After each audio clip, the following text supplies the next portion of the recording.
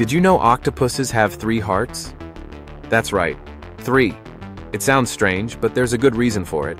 Octopuses live deep in the ocean, where the water is cold and holds less oxygen than the air we breathe. To survive, they need a special system to get enough oxygen to every part of their body.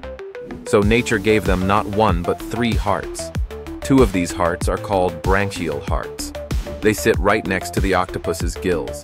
Their job is to pump blood through the gills, where the blood picks up oxygen from the water. The 3rd heart is called the systemic heart. This one takes the oxygen-rich blood and pumps it out to the rest of the body, keeping the octopus alive and active. But here's the really surprising part. When an octopus swims, its main heart actually stops beating. That's why octopuses prefer to crawl along the ocean floor instead of swimming. They get tired quickly when their most important heart takes a break. Even their blood is different from ours. Instead of red blood with hemoglobin, octopuses have blue blood because they use a molecule called hemocyanin to carry oxygen.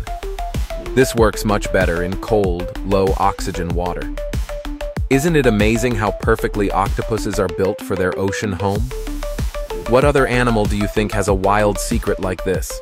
Subscribe now and discover new facts every week.